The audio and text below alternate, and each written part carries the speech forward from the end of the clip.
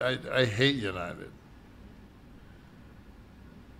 I sat and listened. So this is my whole thing. It's just that everybody's such a fucking liar.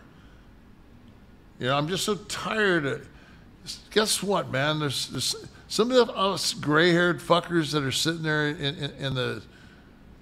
at the gate, listening to your bullshit. They've been fucking flying since we were 17 years old. You're not getting anything by us. We're just fucking, and you think you've gotten us beat down, you think we're not going to say anything?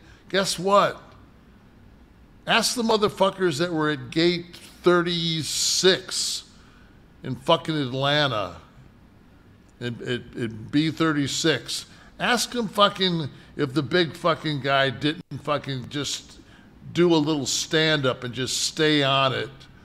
And then then we get on the plane and Porky Pig, that was fucking the flight attendant, fucking decides she's going to sit her fucking fat fucking ass down and not to give any service.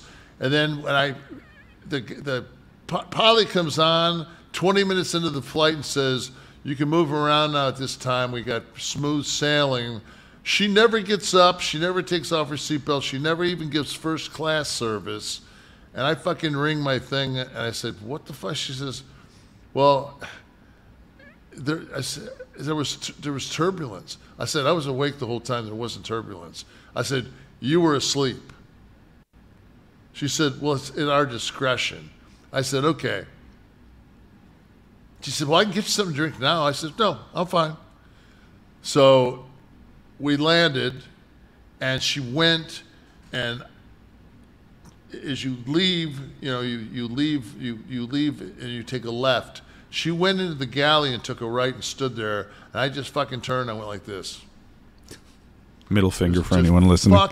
Fuck you. I didn't tell her fuck you.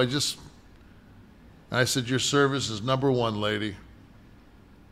I said, I don't need your name because I've got the flight number, and bitch, you're up front in a jump seat. And I will fucking definitely be, don't worry, you will not go unscathed, you fucking cunt.